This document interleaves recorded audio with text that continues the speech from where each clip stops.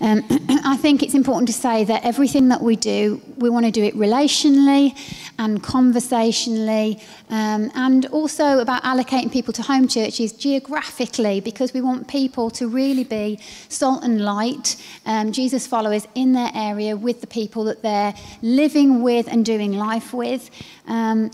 We will help allocate people to home churches through overseers that we want to release, through leaders, but it will all be done in relationship and in conversation.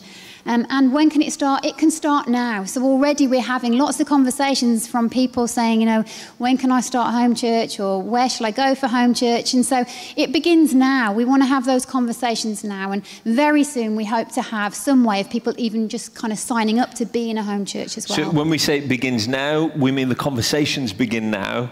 Somebody texted me yesterday and they said, hey, just caught up with Sunday's service, and just want to offer my home, and I'm happy to lead a group, and these are the people I could see in the group.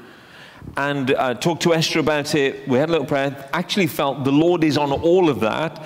We recognize and affirm it, and said, next step, would you at least just watch all of those home church e-course videos, maybe do it with a small group, come back and we'll start a conversation.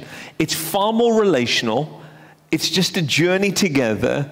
But that was such a simple way to do it. Esther had an email in the week from somebody who said, we've listened Sunday, we're really up for this, our home is open, but we're going to need about 2 months to be ready to be able to do some of that because of personal circumstances. And we were like, that's perfect. So what I'm trying to say, it's conversational, it's relational, and it's a journey together towards what God is saying and doing.